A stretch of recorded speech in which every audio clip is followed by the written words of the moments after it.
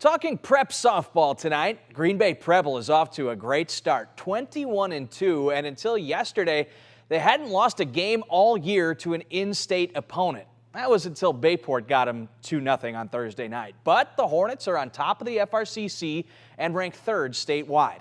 John Miller has the story on Preble and its star sophomore pitcher. We're still shuffling the deck. Here we are 22 or 3 games into the season, and we're still looking at players, moving players, because we have a lot of talent and a lot of kids deserve a chance. The Hornets have become the cream of the crop in the FRCC as they are on the verge of winning their 3rd straight conference title if they can beat De Pere next week. Three-peat. Sounds good. It's got a good ring to it. Yeah, it does. A key to their success, dominant pitching.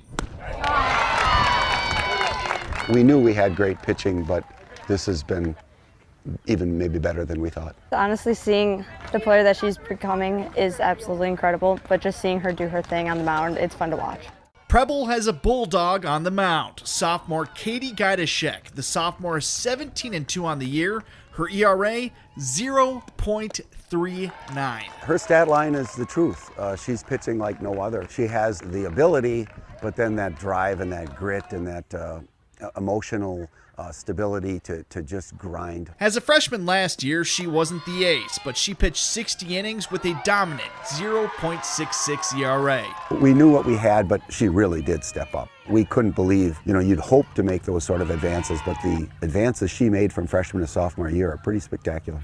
She may be intimidating on the mound, but she also provides her team some comic relief. I think there's a Cheez-It in my shoe. I'm not kidding. When I'm up on the mound, I have a game face on, but when you see me in the dugout, I'm the complete opposite, always giggling. And the Hornets may have lost their first conference game Thursday at the hands of Bayport, but it's something they can grow from. I felt like the loss was good for us because we'd rather lose now than later in the year, and I just felt like now we know how to lose. Yeah, it would just make it easier when we get to regionals and sectionals.